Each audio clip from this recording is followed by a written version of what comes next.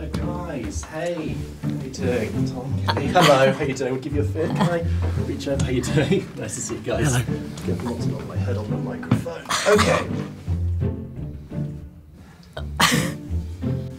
What's happening? Just want to talk about films. Kelly, Tom, I want to take it back a few years because you guys have known each other for a while. Kelly, you've known Tom since he was performing at the Theatre 503 above the Latchmere pub. About 50 years ago. And Tom, you've known Kelly since Primetime Video Rental Store in Battersea. Yes, Primetime DVD.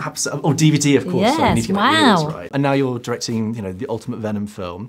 What's like the best thing about seeing not only one of your colleagues, but one of your good friends progress in their careers over many years? It's been really interesting watching a completely different career within the industry, some of my friends' trajectory and that. Yeah, we've sort of both gone up side by side, working together and doing different things, and it's for me incredible watching what he's done as well. Like, and vice versa, because the first time we properly got together on film was on Bronson, which is, I was 30, so that's 17 years ago. Oh no, we're really old. Yeah, and Kelly wrote all of Bronson, which was incredible. I mean, there was a draft, but it wasn't. There was nothing challenging about it or exciting or interesting in that aspect. And so I really needed Kelly to come in and challenge me in a way that Nick could never challenge. You know, so it was wonderful to have that.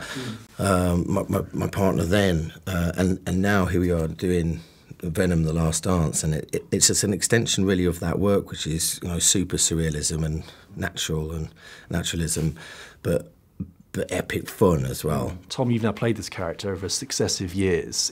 Is it hard to let that character go? Is there something you'll miss in particular about Eddie Venom? Yeah, I will do. I'll miss them both. I was watching the movie the other night, and it hit me that, I will miss coming back to my friends and everybody at work, because there's always been another one coming. So whenever you finish something, we'll do into writing and do it, you know, drafting the next one. But, you know, I intend to work with Kelly if she will. Again.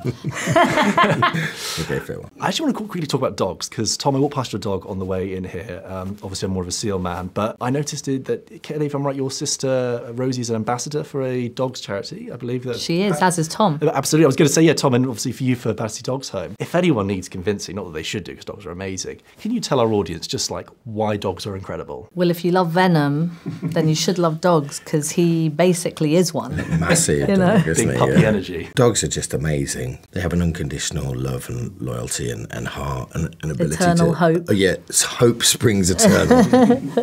Consistent reminder that you can always get better at any moment as soon as you rustle a crisp packet. And the joy that comes out of the dog, you know, is second to none. I absolutely love dogs. This is called The Last Dance. It's kind of the end of an era. What eras are you guys now in? Are you at stages of your careers where you're drawn to particular projects or different roles? I'm in the I really want to go to sleep era. Yes. I'm in the can I go home, get on the floor, play Lego with my kid and have a really early bedtime era. Yeah, I hear, I concur. I absolutely concur.